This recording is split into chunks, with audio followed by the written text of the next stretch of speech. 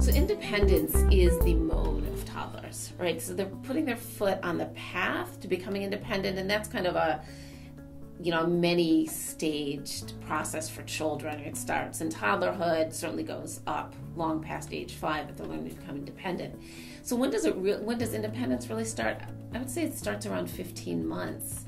Most children, not all, most children are walking at that point. They're beginning to get language. So you see your first inkling of them sort of moving away, but by 18 months, and in that 18-month to 2-year period, you really see children starting to develop this sense of, hey, I'm my own person.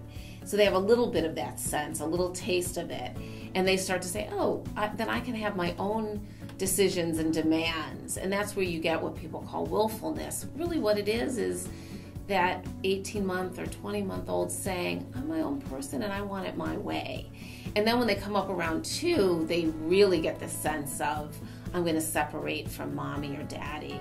And as they separate, they become more their own person. And that's when you really start to see this kind of back and forth of, hey, I want to be on my own and my own person. And wait, where are you? I want mommy or daddy to be close by. So it's a back and forth. So the personality of a toddler, is sort of a continuation from infancy, right? So part of it is just who they are and who they come into the world as. But you also see this switch, and parents will say things like, he was such a sweet little baby, and I always say, and then what? Tell me about that day. And people can literally recall the day, the first tantrum or the first time the child stood up for themselves.